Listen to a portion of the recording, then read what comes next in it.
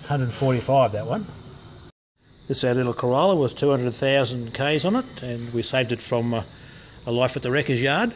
Hadn't been serviced for 4 years, but it seems basically pretty sound to us. So we've done an initial compression test. We're about to put the flush in there.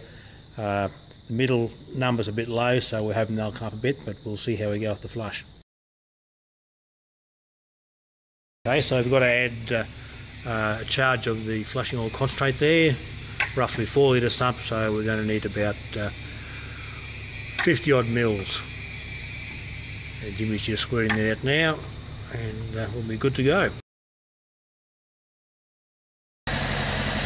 Rightio, so I've done over 30 minutes of at a high idle. I've just dropped the idle back down again, and we believe it's a little bit quieter at the top end, so we're going to shut it down and then do another compression test, see how we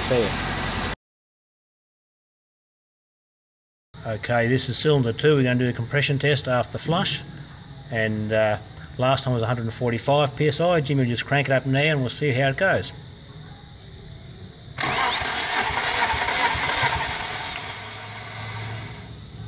We're at 175, sorry. Yeah, we're all finished now, and you can see the results there for yourself. Compression's a little bit higher on each cylinder pretty well. Number 4 remained the same, but the thing is they're more even this time. And all we've done really is do an oil change and use the flushing oil concentrate to clean out around the rings and remove that carbon. Less carbon around the rings, better seal, more compression. Plenty more information on our website if you'd like to go there, costeffective.com.au. Cheers.